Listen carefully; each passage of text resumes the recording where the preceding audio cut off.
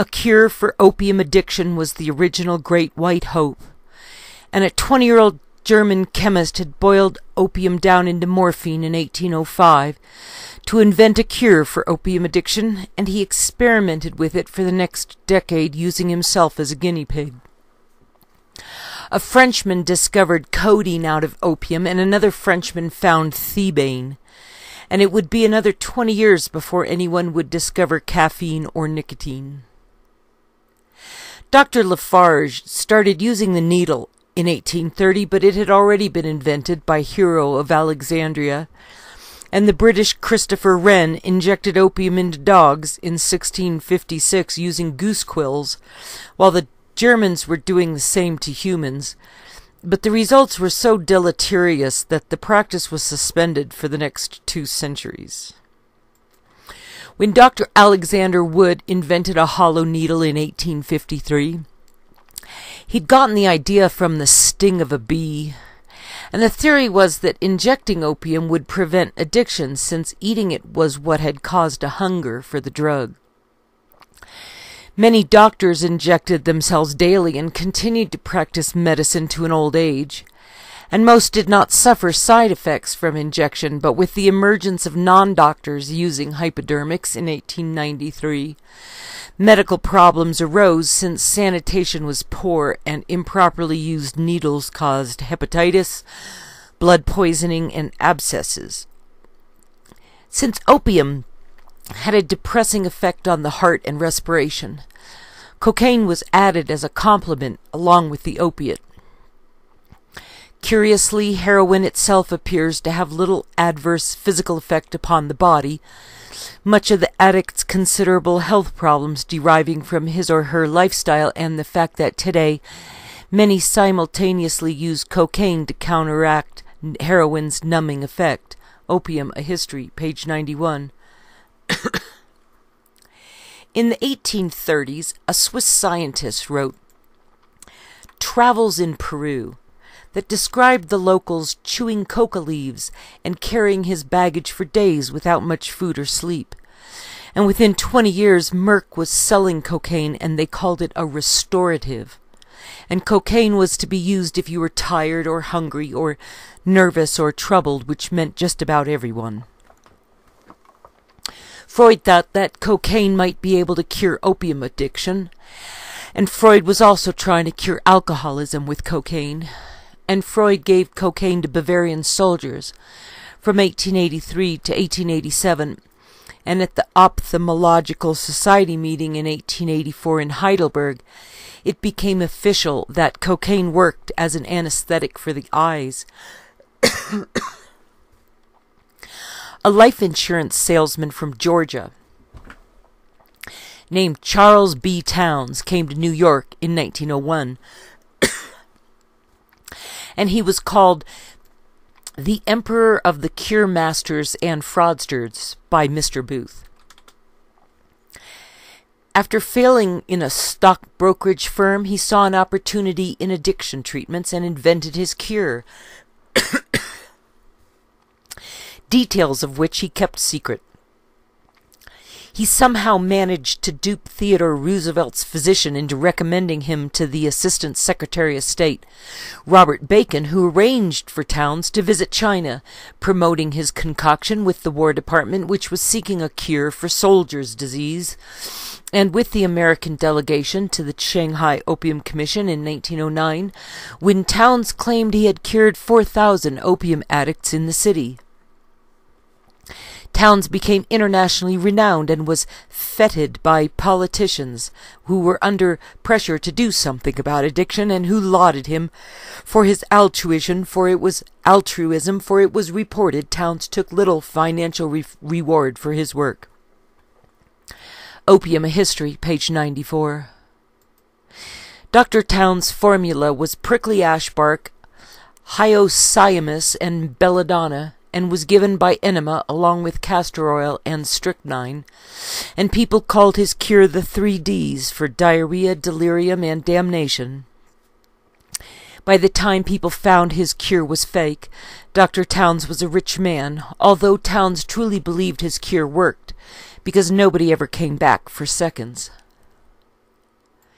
Towns had gotten his idea from Dr. Osgood, who'd gone to China in 1878 with an addiction treatment he had invented. And Osgood used chloral hydrate and potassium bromide for the first 3 days, along with pills made of belladonna, gentian, valerian, quinine, and ginger.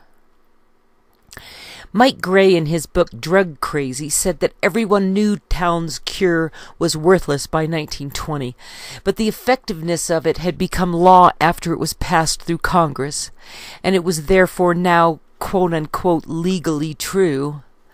And when they tried to follow up on the patients, most were addicted again. But the Treasury Department had gotten all geared up and were ready to roll because they were operating under the understanding that there actually was a cure. When buyer and seller kept it private and neither party complained, the government had a difficult time trying to interfere. But when cash changed hands too often, it cost money to replace the worn-out currency after it went through the laundry too many times, so dealers were supposed to be paying a few percent in taxes for the privilege of using cash money. Paying a nominal amount of taxes would cover the cost of what it took to make money available, so the Harrison Narcotics Act was created as a tax law, and while the U.S. Treasury were more careful about while the U.S. Treasury could put a tax on a drug used by a doctor's supervision, it was also thought that doctors were more careful about dispensing opium. When the Harrison Narcotics Act, written by Dr. Wright, became law in the winter of 1914, medical use of opium was allowed, but smuggling was still all the rage because it was, after all, just a tax law. With the Harrison Act of 1914, it took only 3 years to shut down all the addiction clinics, and no alternative was made available. So all the addicts became criminals. The jails and the mental hospitals were already full, so addicts were turned away to fend for themselves, and it was easier for the government to go after doctors than drug dealers because the doctors had addresses and telephone numbers. After the Harrison Act, doctors could only prescribe opium for addicts who were hospitalized and undergoing withdrawal, while the housewives withdrew themselves. Before long, the Treasury increased the prosecution of doctors because too many doctors treating their addicted patients were inadvertently supplying the black market. And in the 10 years after the Harrison Act, 1/3 of all prison inmates were there because of the Harrison Act, while the government was operating under the legally proven hypothesis that there was a cure available of which the prisoners had chosen not to partake. The Treaty of Versailles in 1918 addressed the opium trade again, as did the Charter of the League of Nations, and when the Geneva International Opium Conference convened in 1924, Soviet Russia did not attend, claiming they had no problem with opium addiction. The Geneva Convention tried to regulate opium again the following year, in 1925. While Russia knew it was just a trade deal and not a serious attempt to address the problem. One of the Ziegfeld Follies girls was found dead of a heroin overdose in 1920, and an army captain had been supplying her with the heroin. And both Hollywood and Broadway had a reputation for cultivating drug use because many film stars and stage performers were addicted. In show business, there were many who had become hopeless alcoholics while others just ate pills. And in 1927, the Bureau of Prohibition took over enforcement of the Harrison Act, while before then it had been handled by the IRS. And as it happens with government jobs that are linked to numbers and statistics, the truth about addicts became the first casualty. The Federal Bureau of Narcotics The Federal Bureau of Narcotics was created with the 1930 Porter Act that separated the Bureau of Prohibition from narcotics.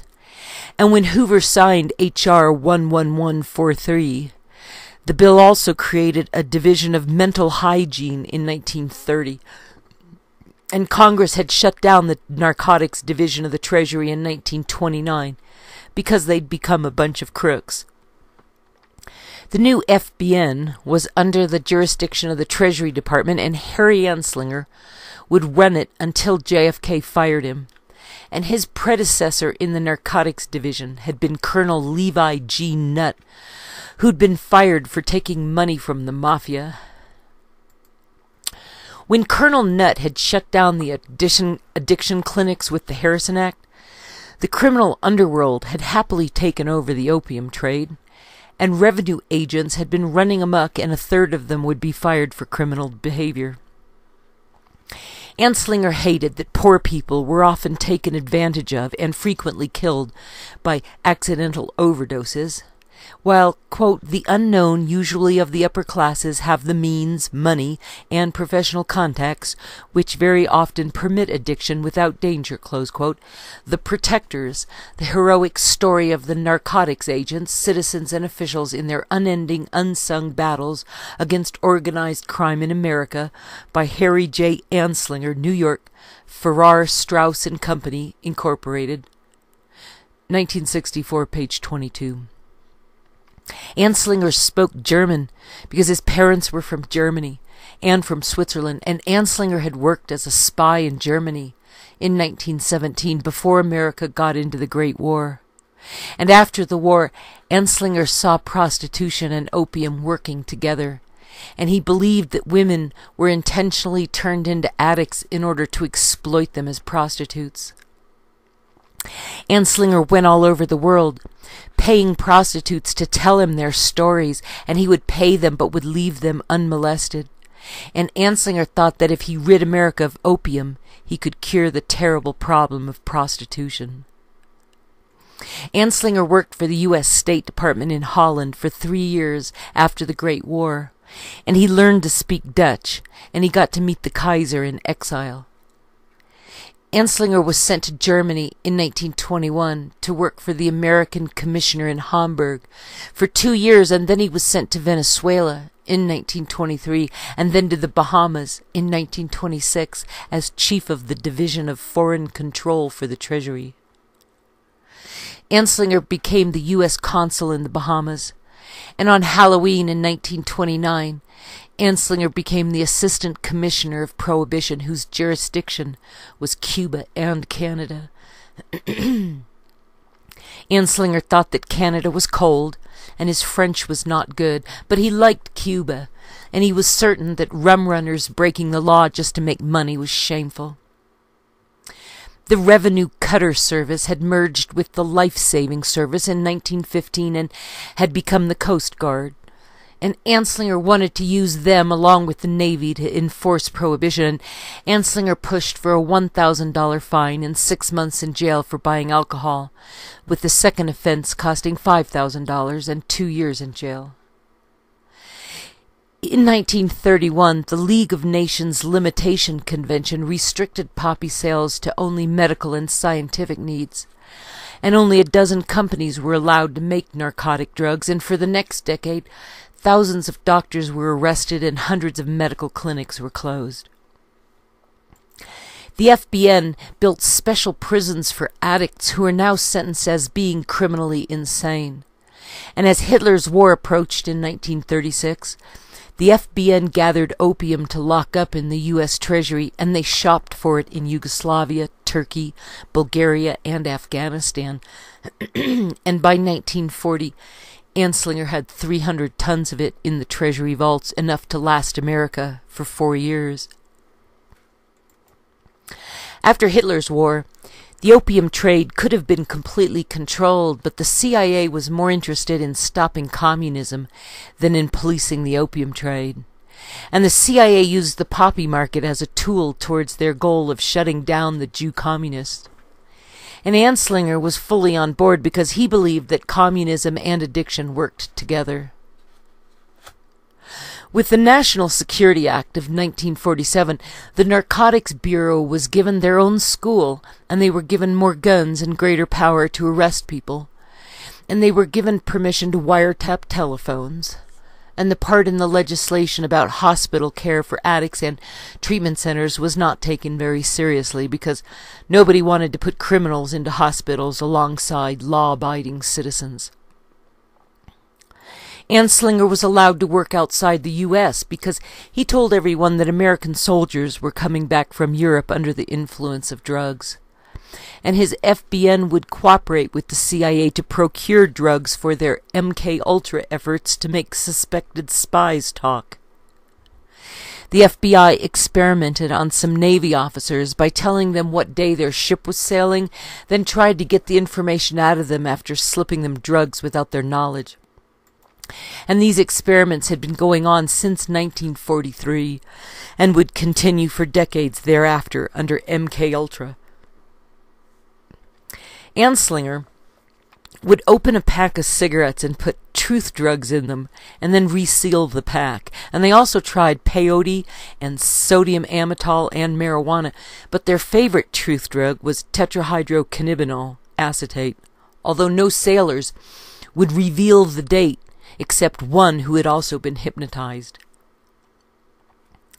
Anslinger had an agent named Garland, who'd been a revenue agent in New York City during Prohibition, and Garland had been in charge of 1,200 agents let loose on the city. And in 1940, Agent Garland was sent to Washington, D.C. to create a secret army for General Sherman Miles, and one of his training camps was named Shangri-La by FDR, but Eisenhower changed the name to Camp David. Agent Garland was discharged after Hitler's war as a light colonel, and Anslinger sent him to Europe to chase mafiosis. And when the Korean War came along in 1950, Agent Garland was tasked to train spies for the army in Korea. After the armistice, Agent Garland went to work for the IRS, but after a year as head of the Tax Frauds Division, he was forced to resign over mistakes on his own tax returns. And then Agent Garland went to Africa to teach the tribes how to establish their own secret police. Another agent working for Anslinger was Charlie Cigars, who was directed to bust Lucky Luciano. And while there were plenty of Jewish mobsters selling opium, Anslinger concentrated on the Italians, and Lucky Luciano called him Asslinger. Charles Cigars was used to make 1,000 arrests, and Charlie Cigars especially liked Italy, and once chased a baroness through the entire length of the country until he stopped her at the Brenner Pass, and she was accused of being a Nazi spy smuggling $500,000 worth of jewelry. Charlie Cigar's job had been to travel overseas asking for drugs while flashing large amounts of cash, and Anslinger would send Charlie Cigars over to talk to Fidel about stopping the poppy trade. Anslinger's favorite agent was named White, a big guy who'd once strangled a Japanese to death with his bare hands and then kept a picture of him on the wall. And Agent White had started as a newspaperman and gotten rid of many hip Sing criminals in Seattle by sending them back to China.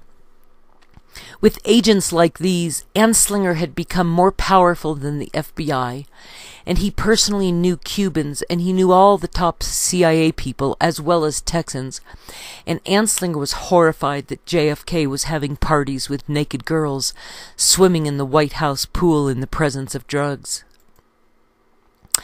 Jack Anderson said that Anslinger was contemptuous of the FBI, whose idea of infiltrating the mafia was to take off their ties, and both JFK and Bobby Kennedy thought Anslinger was a menace to freedom, and Anslinger thought JFK was the Antichrist for selling America out to the communists.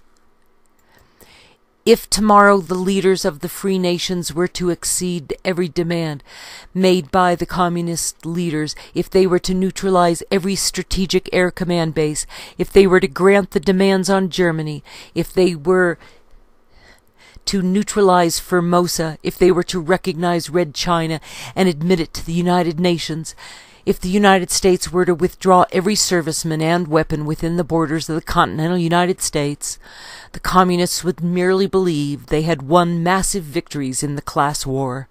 A step towards our final conquest and destruction would have been taken. We must either recognize this and defend against it, or ignore it and be destroyed. We have no other choice. You Can Trust the Communists to Be Communists by Dr. Fred Schwartz, New York Prentice Hall, Inc., 1960-1972, page 6. In pursuit of the Vietnam War, a handful of U.S. companies were awarded over $12 billion in contracts for materiel and services. And while much of America had prospered by it, so many good and decent American soldiers were lost that one cannot read this without heartbreak. There had been 20,000 pounds of bombs that failed to detonate on impact in Vietnam, and these had been used as the raw material by the Viet Cong for booby traps. And by 1973, the DEA was splitting the profits of the opium trade with the country of origin.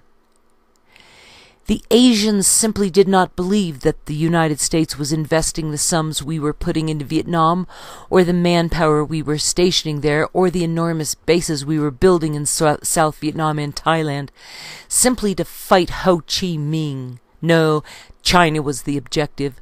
That was the way they calculated it. We were preparing to fight China. Behind the Lines, page 240. Brezhnev calls President Nixon on the hotline and says, "I've heard you have a new supercomputer that can predict events in the year 2000. "Yes, Mr. General Secretary," Nixon replies proudly, "we have such a computer." "Well, Mr. President, can you tell me what the names of the Politburo members will be then?" A long silence. "Aha!" Brezhnev exclaims, "your computer isn't so sophisticated after all." "No, Mr. General Secretary," Nixon replies, "it answered your question, but I can't read it. It's in Chinese." Breaking with Moscow by Arkady N. Shevchenko, New York Balanchine Books, Random House, Inc., 1985, page 220. As Mao was dealing with China's opium problem, and as the USAFA began training its first Air Force officers, Anslinger arrested some Italians and some French selling poppies in Vietnam in 1958, and the Vietnam War became possible when Anslinger's arrests left a large gaping vacancy in the opium trade in the Golden Triangle. In no other trade can so large a profit be turned so quickly, not even by rigging stocks, and that is why there are so many traffickers. Protectors, The Heroic Story, page 21. When Hitler's war ended, the French in Vietnam started up the opium trade freely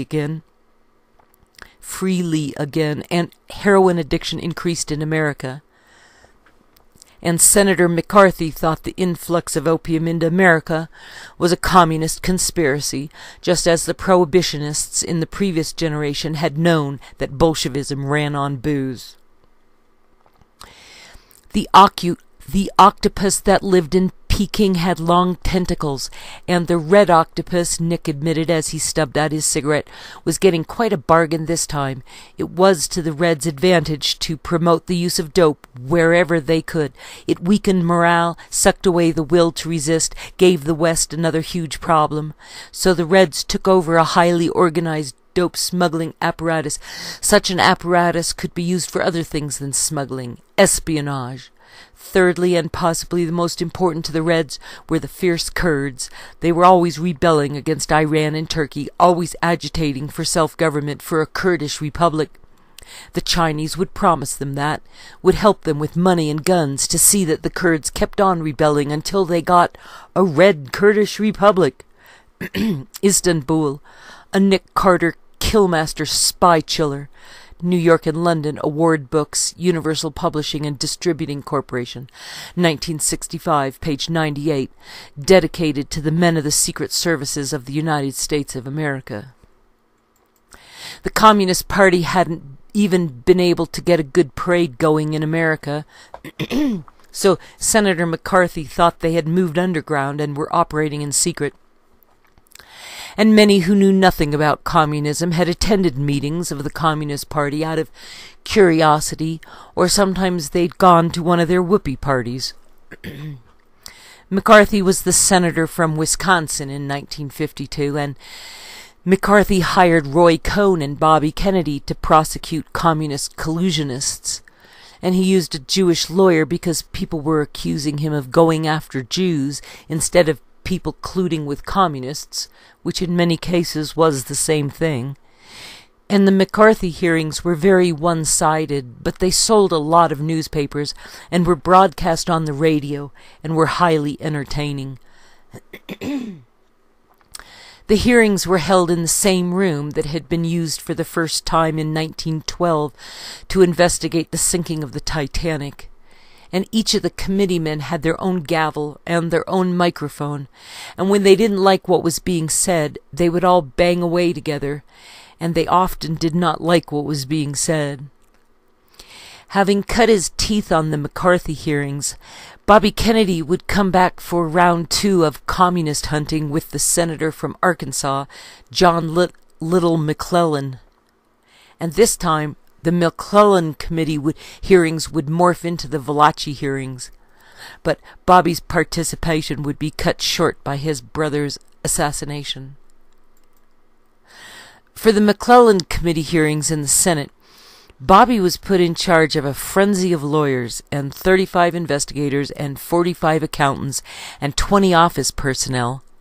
And Bobby and his agents would travel over 2 million miles around America, talking down to working people and accusing them of being mafia gangsters. Bobby had been a government lawyer since the day he graduated law school in 1951. And he had taken time off to run his brother's campaign for senator in 1952. And Bobby had already worked for 4 years for the senator from Arkansas before spending 3 years lawyering for his McClellan Commission from 1957 to 1959, where Bobby focused on Jimmy Hoffa and the Teamsters because during the McCarthy hearings in 1952, the link between the unions and their Jew communist organizers had been obvious to Bobby from day one. Bobby Kennedy called 1,500 witnesses to testify before the McClellan Committee, and most could not afford the trip to Washington without help from their unions, and those hearings would go on for years until they turned into the Valachi Inquisition in 1963. Bobby would gather telephone records from these workers who would call their bosses to ask how to answer the subpoenas that Bobby was handing out, requiring them to appear in front of the McClellan Commission, and Bobby used his wiretapped phone call records as proof of collusion and complicity with the mob. Many Italians were working for the unions because they'd been hired by people they knew when they came over to America, and they'd been working where their common language was spoken on the job site, and while the Irish and the Italians had Catholicism in common, they more often fought than not, competing for what work was available in America. Irish people like the Kennedys had a head start because they already spoke English when they hit the shore, and the Italians not only had to overcome a language barrier, but they had come from many different regions in Italy, so they weren't as homogeneous as the Irish. Both countries were relatively the same size, as Ireland along with Scotland was the size of Florida, while Italy was the size of Florida with Cuba added to it. The Camorra had started in Sicily when big landowners would hire thugs to protect them from outlaws and terrorists, and the thugs had soon been telling the landowners what to do, and Bobby Kennedy thought that labor unions worked the same way, that a factory owner would hire people to work, and before long the labor unions were dictating contract points to the factory owner. Mafia actions found their way into American unions because the people working in the U.S. government didn't know much about working-class people or what they needed to stay in business. So the working class relied more on their families than on technicalities in the rule of law, which remained a luxury for the lawyered class. Henry Ford had thought that union organizing was run by Jew communists because the strikes against his factories had stopped being about wages or safety and had turned into a circus show about how much poor people hated the rich, and these communistic protests would often escalate into real riots. Both the National Guard and federal troops had been asked to intervene in over 160 strikes, and the community organizer leaders tended to fight among themselves, and they would fight with the workers they were supposed to represent. So the labor organizers were unpredictable and unreasonable in making demands to managers and owners of businesses. Many Jews became involved in the trade union leadership because their Jewish doctrine had led them to believe that helping the oppressed would make them righteous before God. But their intervention often made the situation worse, and in the Colorado coal fields in 1913 and 1914, the National Guard and the Union fought it out until 74 men, women, and children were dead. After Hitler's war, the real possibility that God had abandoned the Jews made the labor organizers redouble their efforts to stamp out what they perceived as oppression in an attempt to salvage the moral superiority they had before the death camps seriously shook their faith.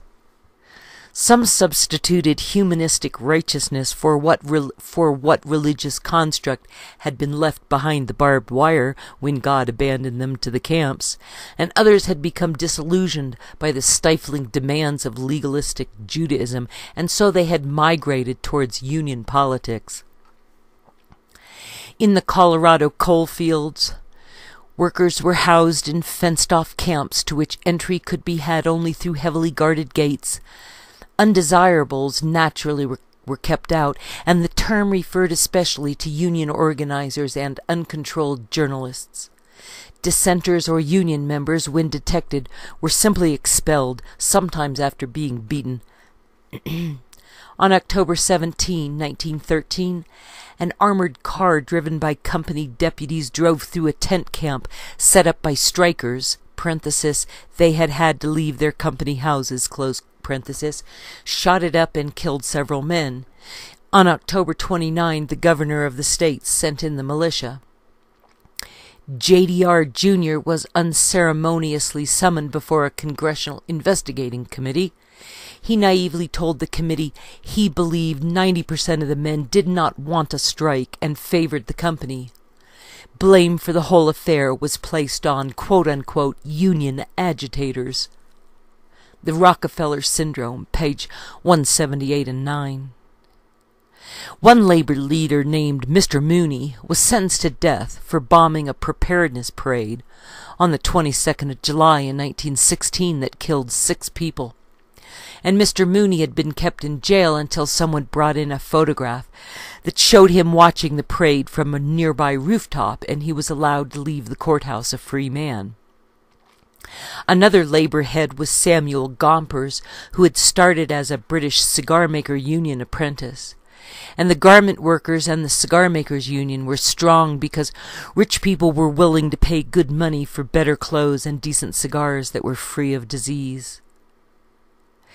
The American Federation of Labor, AFL, wanted to protect and preserve specific skills in hopes of inspiring others to rise to their level, while the Committee for Industrial Organizations, CIO, wanted to get unskilled people who worked in mass productions to sign up.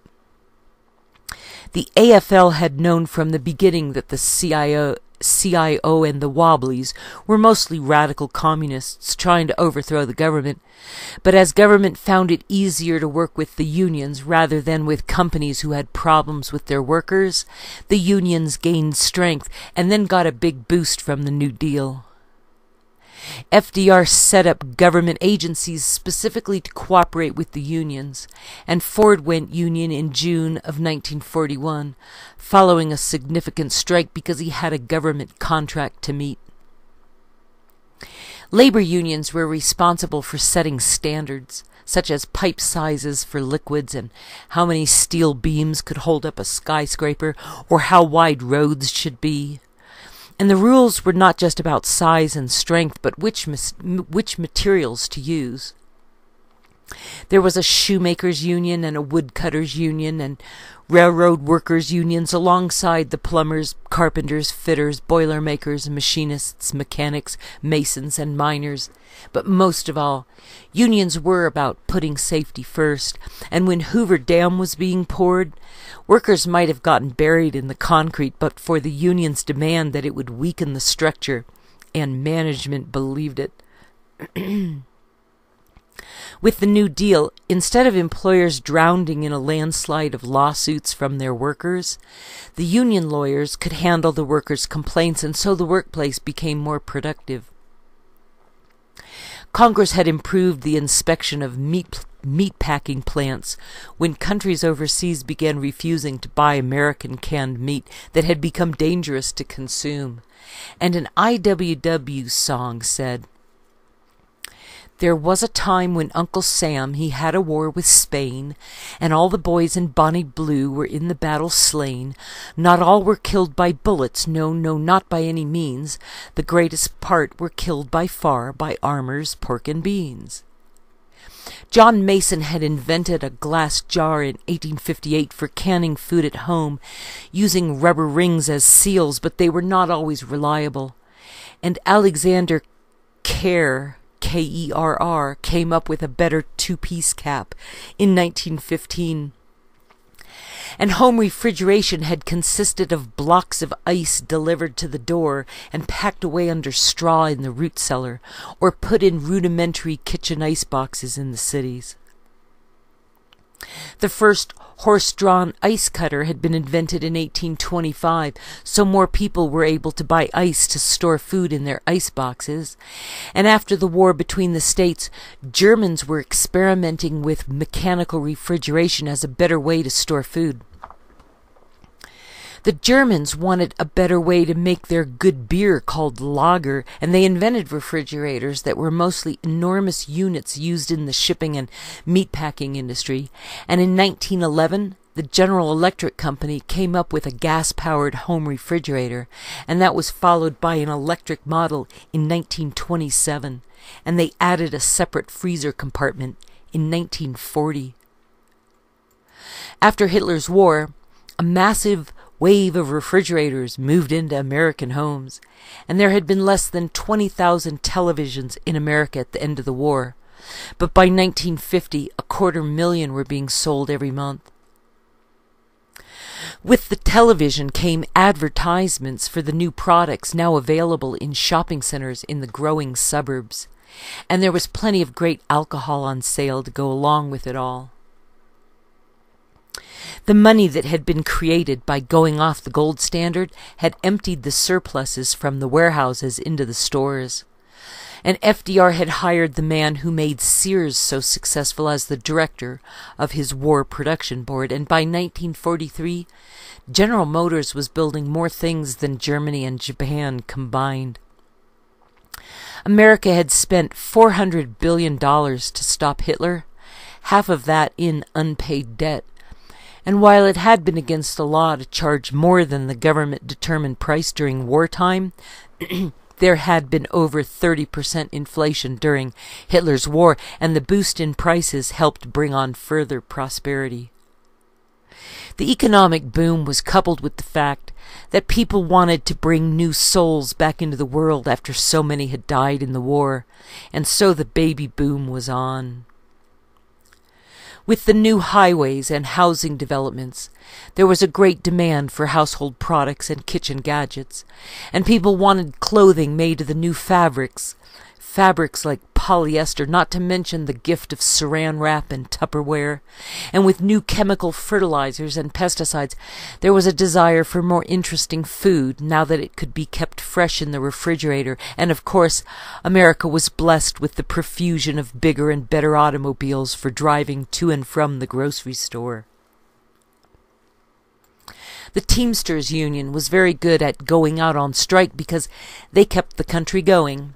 And without the Teamsters, all American business would stop cold, so the Teamsters were a union standing apart from all the others.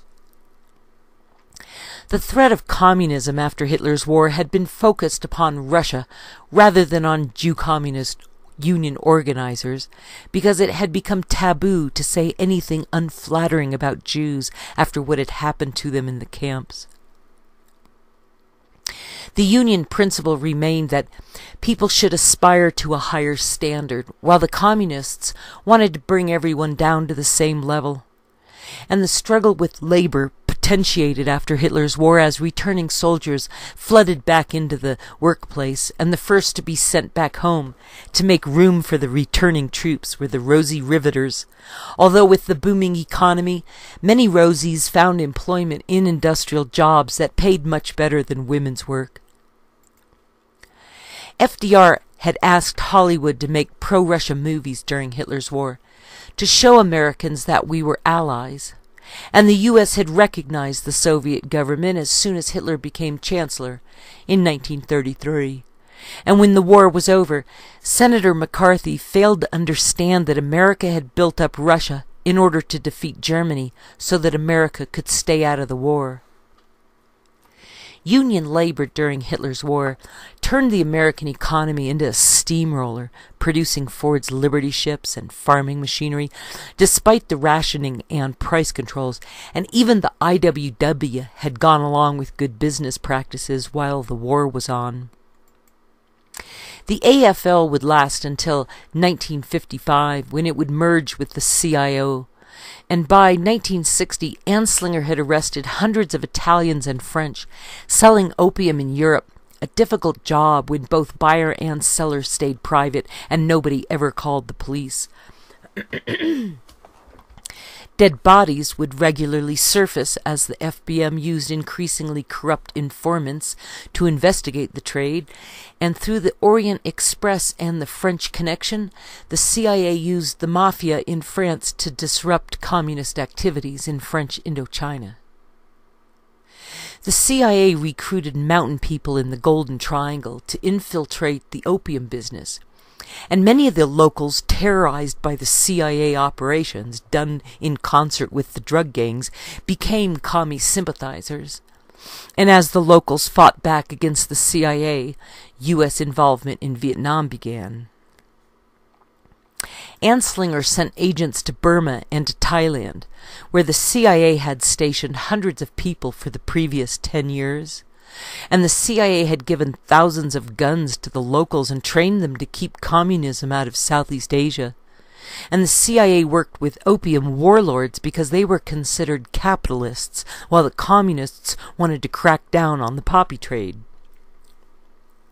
Anslinger's men made the mistake of trying to arrest the locals working for the CIA in the opium trade, and that did not go well because the CIA was selling opium into America to pay for the guns being given to the local capitalists, and Anslinger became the enemy of the CIA in Vietnam. In their desire to stop Fidel in Cuba, the CIA had asked the Italian mafia for assistance, and while Bobby Kennedy was being paid to stamp out communism for the McClellan Commission, he'd come to the conclusion that the money being made in poppy sales had an Italian face. Jimmy Hoffa was half German and half Irish, and Bobby Kennedy thought that Jimmy Hoffa had to be evil for being in charge of so much business, and Bobby couldn't understand how Hoffa's Teamsters were able to earn so much money just driving trucks. Bobby Kennedy was of Irish descent, and both McCarthy and McClellan were Irishmen, and Hoffa was in charge of the people who delivered all the food and clothing and shelter and just about anything else needed by people like the Kennedys. Hoffa's middle name was Riddle, and McClellan's middle name was Little, and the Teamsters were very good at going out on strike because their work kept the country alive. Without Teamsters, American business was dead in the water, and if the Teamsters wanted a decent living wage, people would simply have to pay what it cost to deliver the goods. Bobby didn't think this was fair, since all the servants who had ever worked for the Kennedys were able to get by on much lower wages and were plenty grateful for it, and the help at the Kennedy house was also much more polite than the Teamsters. The small-town working world of America was foreign to Bobby, but no more foreign than the Senate hearing room was to the hundreds of witnesses being bullied and threatened into testifying against their unions, and exposing all those working people to the marble halls of Washington, D.C., had not done them any more good than if the Democrats would have made an effort to work alongside the unions.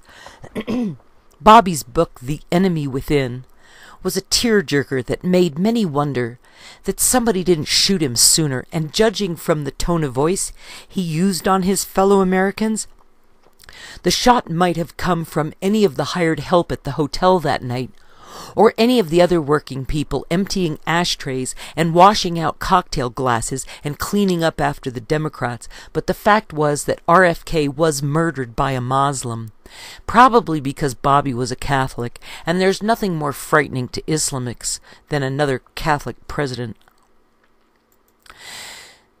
The McClellan Commission ran from January of 1957 to March of 1960, and they found out that people such as butchers and garbage collectors and construction workers did not behave like the people known to the Kennedys, and Bobby was horrified that working-class people did not know their place and failed to recognize and respond to his superior education and elevated manners. Bobby thought that working people who wanted to unionize were bad, and in his book, Bobby pointed to the example of his staff lawyers willing to work all day long and well into the night, 7 days a week, and sometimes they worked throughout the night, and Bobby boasted in his book that none of the lawyers ever complained, and he wrote that they didn't do it just to keep their jobs because, quote, such men can always find jobs, close quote. The Enemy Within by Robert F. Kennedy, New York, Popular Library, 1960, page 163. When the Teamsters tried to keep track of all the money that flowed like water through their working days, a large chunk of it just evaporated because there were no computers to keep more careful records, and they were doing the best they could at the time with what they had. When Teamsters went out on strike, they could resort to violence because there were no video cameras to catch them in the act. And in Hoffa's eyes, it was all fair game because no amount of money could buy the status of a Kennedy, even though the Kennedys were just rude upstarts to the people they were now among.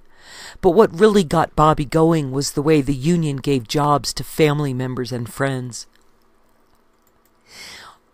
Hoffa thought the money he managed to procure for his workers and for himself was reasonable compensation for having to eat dirt and dust all day and all night. And Hoffa thought that working people should at least enjoy life a little, since none of them had free time to hang out at country clubs, sitting round with old Harvard classmates, dropping names while making obscure references to old dead Greeks. Hoffa thought it all worked out in the end, class barriers being what they were at the time. But Bobby judged Hoffa as a mafia man and called him a liar, and the things Bobby said about Hoffa could peel paint and curl paper. A man named Max had been working for the Carpenters' Union as a publicity writer, and the president of the Carpenters' Union had been invited to the White House, so Max had come along to meet President Ike. And Max had told the president about a great guy named Jimmy Hoffa, and Max said that he thought the president would really like to meet Hoffa.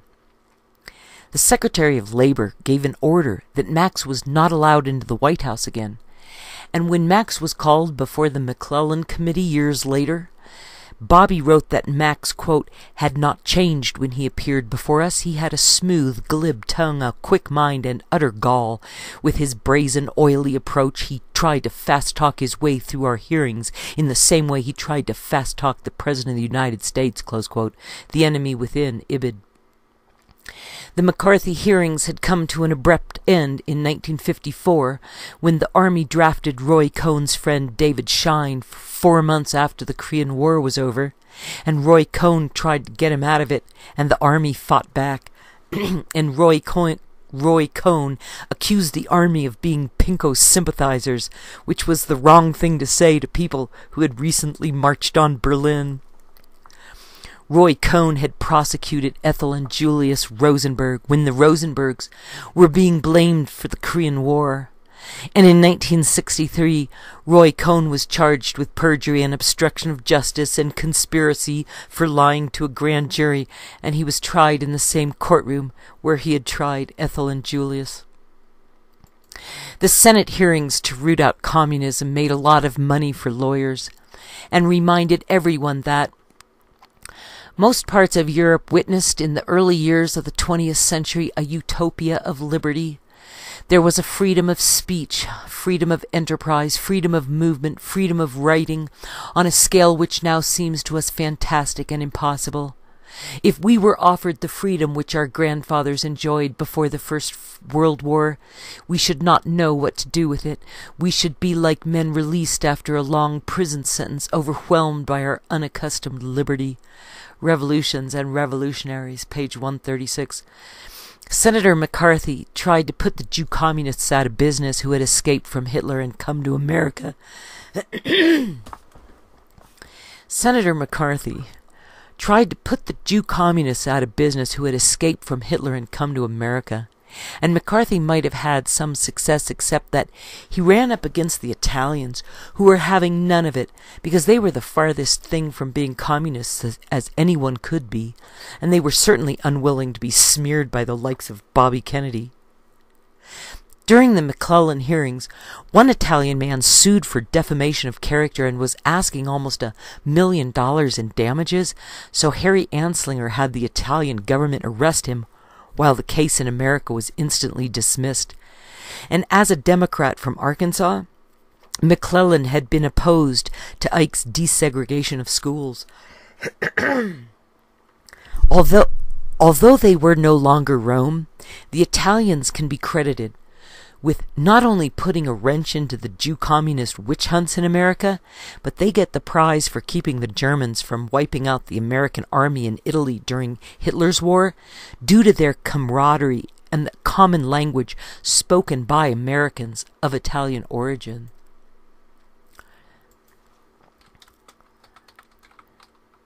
Because they were once Romans,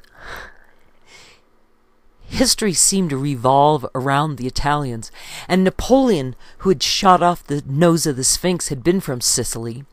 And after 1890, the Italians came over to America in droves, because the Prussian victory of 1871 was making their businesses suffer.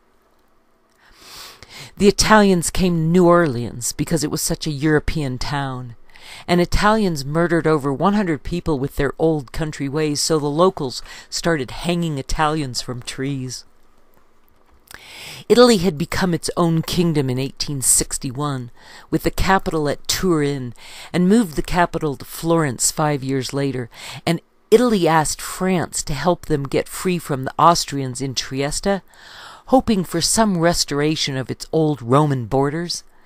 And when France lost to Prussia in 1871, the capital was moved to Rome and the Black Hand migrated to America.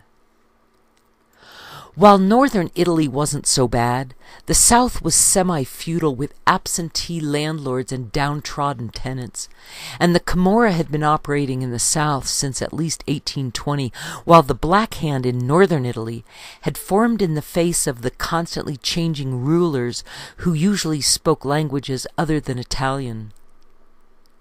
The Camorra were Neapolitans, and it was a government in the absence of any other government. And most Italians who moved to America had gotten used to being their own law back home. The U.S. had been friendly to the new Kingdom of Italy in 1861 because Americans liked that they had united at the same time, just as the American War between the states was underway, and Americans liked that the Pope lived in Italy, whether or not they were Catholics. It was hard not to like the Italians, who were so friendly and outgoing, and Italians had spread far and wide when they were once Rome, and by the time the English had garnered enough money to launch ocean-going ships, the Italians were sailing the seven seas under their banners, faithful first to the Caesars and then to the Pope in Rome. In 1492, an Italian sailing from Genoa had discovered the Bahamas, which the English would call the West West Indies. And 6 years later, a Portuguese sailed to India for the first time in 1498, going around the Cape of Good Hope at the bottom of Africa. The following year, an Italian from Florence named Americus Vespucius sailed across the Atlantic to land in South America, which the enlightened Italians would call the New World, and when large numbers of them came to New Orleans in 1870, they were just one ethnic group among many ethnic groups, but their successful methods brought particular attention to themselves. Even though Italians were honest and hard-working, the few tainted the reputation of all Italians, and the mayor of New Orleans, who was named Shakespeare, wanted to stop the law-breaking Italians after they purportedly killed the chief of police in 1890. So Shakespeare rounded up 19 Italians and put them on trial, but the jury failed to find them guilty. So a private mob of several thousand people marched to the courthouse and broke down the doors and hanged a dozen of the Italians and killed some of them with gunfire. Italy recalled their minister to Washington in 1891 in protest of the Sicilian mafia being lynched, and Washington apologized and paid a large amount of money at the time, $2,000, to the families of the lynched Italians, and the mafia thought this was easy money from the U.S. government and proved that the Americans were a pushover, and they redoubled their old country ways. 3 years later, some Italians were lynched in Colorado, and their families were given $3,000 apiece by the government. And the next year, 3 more Italians were lynched in Louisiana and received $2,000 each. And then a mob lynched 5 more Italians 2 years later in 1889, and 2 Italians were shot by an angry mob in Mississippi 2 years later, and their families were given $2,000. In Florida, a few years later, some Italians were lynched and their families received $3,000 apiece. And 1907 was the last big year of Italians moving to America, and an earthquake in the old country killed 150,000 people in Italy the following year. Italy went to war with Turkey in 1911 over the Islamists in Libya. And many more Italians came to America, while some migrated to South America because the language was similar. And although many more Germans had immigrated to America, the Italians were a close second at nearly 5 million of them before the Great War. Immigrants tended to stick together due to language and social barriers, and the Italians were also predominantly Catholic, which fueled the majority Protestant population in America against them, and that in turn had forced the Italians to stick even more closely together. The word family was very close to the word fascism, and the mafia in Italy were a definite rival to Mussolini's power. Fascism was not about what you knew, but who you knew, and the word fascist came from the Latin fascis, that meant bundle, along with the Italian fascismo or fascio, that meant bundle, group, or assemblage. And fascism was a joint venture between the state and big business, more joint than venture. Mussolini's dream had been to expand Italy out to the borders of the old Roman Empire, and he'd begun by arresting 10,000 mafia, while many of them found refuge in America. Mussolini disagreed with Hitler's Nazi policy about Jews, although Mussolini did have a problem with Jewish mobsters. But the fascist idea of having the state and private business working hand in glove together was shared, although Mussolini had a bigger problem with the workers' unions than Hitler, who simply bulldozed over them. Stalin also had a clear method for dealing with union agitators, as when workers in Posen and Poland would revolt on the 28th of June in 1956, and the Soviets stopped it by killing a couple dozen of them, with hundreds wounded and thousands arrested, and the rest of them had soon gone back to work with no more complaining. Lucky Luciano had been paroled in America in 1946 because he'd helped in the war effort during Hitler's war, And the Mafia had a conference in 1957 where they agreed that they would not deal in drugs. And Anslinger had wanted Ambassador Claire Booth Luce to get the Italian police to arrest Luciano during the war, but she could not. And Anslinger did not appreciate her play about the Nazis, while Senator McClellan thought that J. Edgar Hoover was being soft on the Italians. The Kingdom of Italy had first been called Alba Longa, and the king had invited all the downtrodden, disinherited, and discontented people in the world to move into town in 753 BC, and he told them to marry the Sabine women, and that was how the Roman Empire began. The King of Rome made the people vote in elections every 2 years, and for each rich senator they elected, they got to elect one of their own, and these were called tribunes. And the tribunes had an equal vote in the Senate, and were the heroes of the common folk, and could quash any official order and champion anyone's cause. In 486 BC, the senators had to pay rent on the lands they owned, and they were made to give away much of it to the peasants. And in 452 BC, they wrote down the rules of good government and engraved them on brass sheets that were called the Laws of the 12 Tables. And thereby Rome had created a government of the people.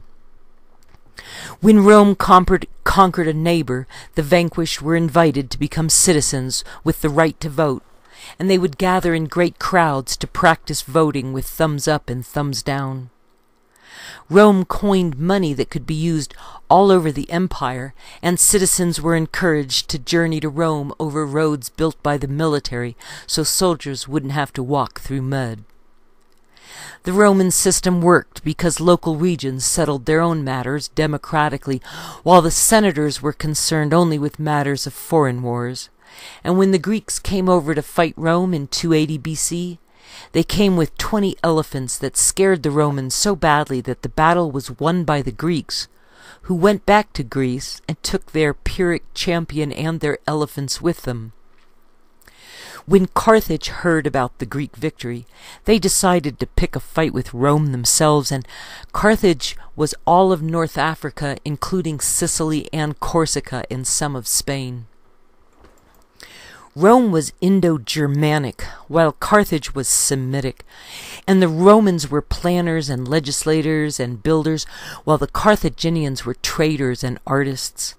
And Rome built military bases, while Carthage built gardens and decorated their homes. The Romans governed by consensus, while the Carthaginians lost themselves in internal coups with backstabbing leadership and continual revolts from the peasants. And the war with Rome started in Sicily and spread to Carthage in 241 BC, and then involved Corsica and Cremona and Placentia. And in 218 BC, Hannibal came from Spain and crossed the Alps and would spend 15 years fighting the Romans, but the Carthaginians failed to resupply Hannibal, and he had to retreat back home. When Rome made peace with Carthage, they were offered the same deal everyone else got from the Romans, an invitation to become citizens, and Macedonia became Roman in 213 BC, and then Greece joined Rome, and the vanquished Carthaginian generals fled to Syria when Hannibal committed suicide sometime around 183 BC, although it could have been murder. And Rome was free to finish off the rest of Carthage for good this time, but had to burn the capital city for 17 days to get it done, and they scattered every stone to the wind. After the Carthaginian problem was solved, the Roman Empire became so large that citizens couldn't travel to Rome to vote, so local governors were appointed that would collect the taxes due and use those taxes for the good of the local Roman citizens. Many good things flowed towards Rome, and so did many bad things, and huge public buildings were built by enormous numbers of foreigners who had become slaves, and by the middle of the 2nd century before Christ, there were 5 million Roman citizens and 12 million slaves.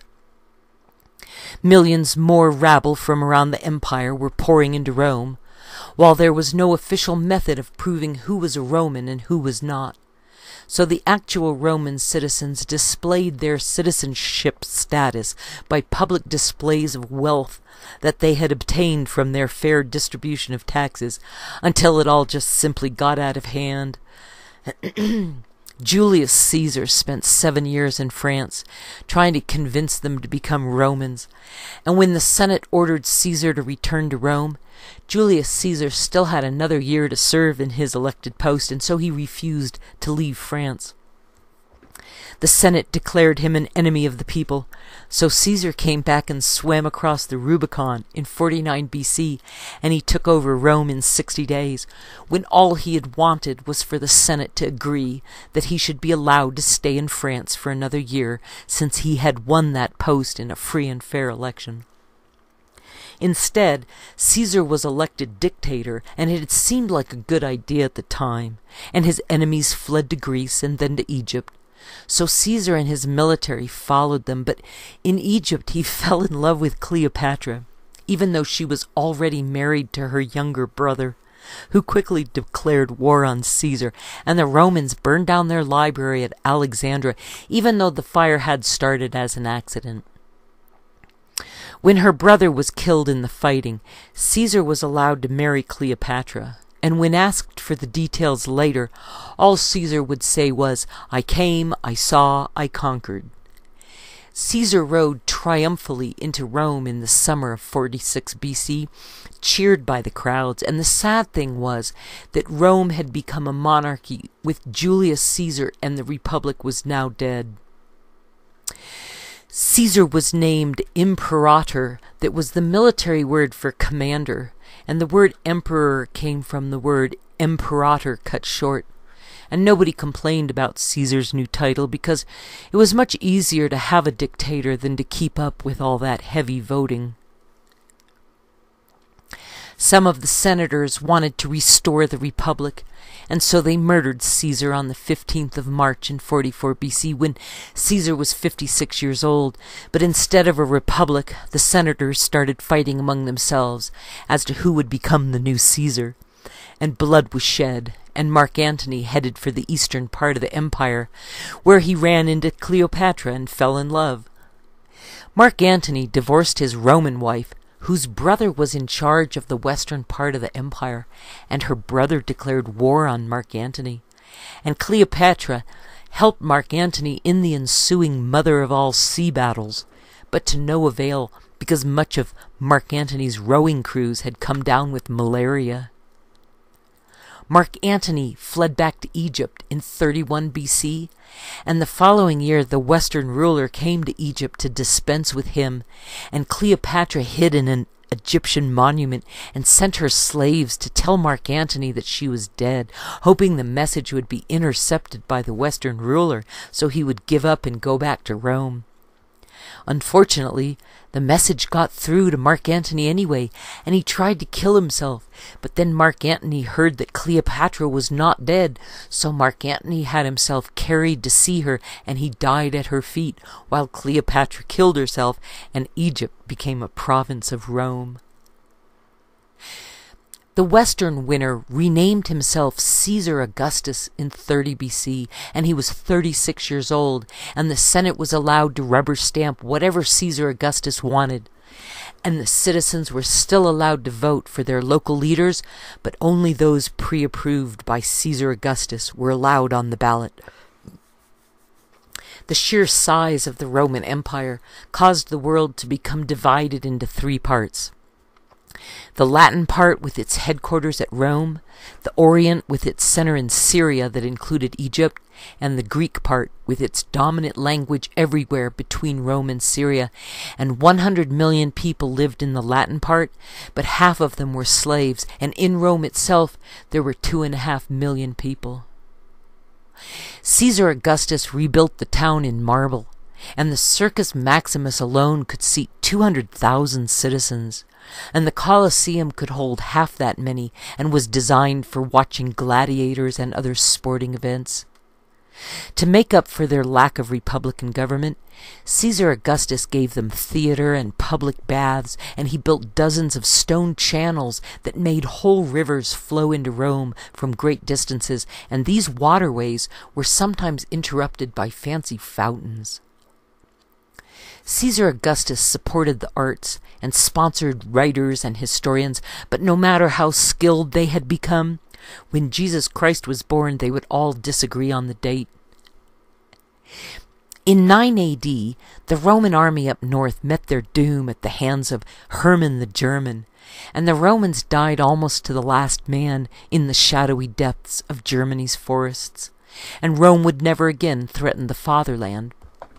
And Caesar Augustus would die 5 years later, after ruling for 50 years, give or take a few according to the best Roman historians of the time. The unconquerable Germans had created their own strange myths and were following their own thunder gods who were living in the vast, deep northern forest. And the Germans had fierce blue eyes and grew taller than the other Europeans, and these were the people who would create Gothic architecture, those large, sturdy structures quickly constructed with a minimum of frills. Unless those large Gothic architecture, those large, sturdy structures quickly constructed with a minimum of frills, unlike the French who lived in a more temperate climate and had more time for decoration. The further one traveled away from Rome, the more the Roman citizens had married into the local populations, until there were more locals than Romans calling themselves Roman, and there were more Germans than anyone else claiming to be Roman, because so many soldiers had been sent to Germany in hopes of making Romans out of the Germans. Back in Rome, emperors came and went, more going than coming, until the crown of Caesar was being sold by the military at auction to the highest bidder, but none were ever able to conquer the stalwart, leather-clad Germans in the north. Rome was plagued by a succession of assassinated Caesars, at one point 50 of them within 50 years, until Constantine became Caesar in 323 A.D. and managed to separate the military from the civilian government. Constantine had seen a cross in the sky, and he became a Christian, and Constantine ordered all of Rome to become born again and be baptized in the Spirit, and he joined the old pagan holidays to Christianity so everyone would feel right at home with the new religion. Constantine moved the capital of the Roman Empire to Constantinople, and he renamed the city after himself, and Constantinople would remain the capital of the Eastern Roman Empire until 1453, while the western half only lasted until the year 476, when Romulus Augustulus failed to stop the Germans who were emerging from the same forests where Hermann the German had become a legend. Because there were so many Germans who had already found their way into the ranks of the Roman military, the takeover of Rome by Germany went pretty smoothly. Everyone wanted to be Roman again in 1935, and because citizen participation of the common man in government had begun in Rome, the emergence of self-help groups and neighborhood circles in the 30s was all the rage, with a hankering back to the olden days of governing from the bottom up rather than from the top down. The most important part of the Roman method was that a king or a Caesar was made to rely on enthusiastic volunteers joining the army, rather than forced conscription, and with the gift of Roman citizenship, the template was trade rather than subjugation and slavery, and Hitler wanted to bring that spirit of Germanic citizenship back, just as soon as he could convince the globalists that his was a better idea than their hope for a utopian paradise of communism, Jewish or not. Roman armies had first arrived in Germany about 50 years before Jesus was born, and when Jesus was 16 years old, the Germans came down and replaced the Romans as the toughest people in Italy, and Rome never again tried to cross the Rhine or the Danube, but left the barbarians up north alone to themselves. The Swabians had been chased up into the Vosges mountains by Julius Caesar, and Tacitus called them Swabians, and they included the Hermanones living along the Elbe River in Bavaria and Bohemia. The Germanic peoples went as far east as the Vistula River, after which the Prussians held sway. And the Romans got as far north up the Danube as Regensburg, that was 70 miles south of Bayreuth, where they built a nice Roman fort. And a large group of Swabians became friends of Rome and were allowed to march across the Pyrenees to settle in northern Portugal. Because St. Paul had been a Roman citizen, as well as a highly educated Jew, Paul spoke Roman Latin as well as Greek, and he was able to spread the Christian church to the west, instead of Christianity staying only where Greek or Hebrew was spoken. All the countries in Europe governed by Rome used what they wanted from Rome's language, and so English, Spanish, and French were built on Latin, while the Germans spoke their own strange language with its alien Gothic printing and unique logical structure, and the Latin spoken by Romans would die out after the fall of Rome in 476. People had run away from paying Roman taxes to hide up north in the sheltering German forests, and Germans would come down south to visit the fabled Rome of which they had heard such glorious stories, and while historians refer to quote-unquote barbarian invasions, it was actually a pretty friendly deal on both sides. When the northern forest tribes would come down south, they became Roman citizens and joined the army and rose through the ranks to become Roman officers, until Gothic Germans were the majority of Rome's military, while most of the other Romans were busy elsewhere.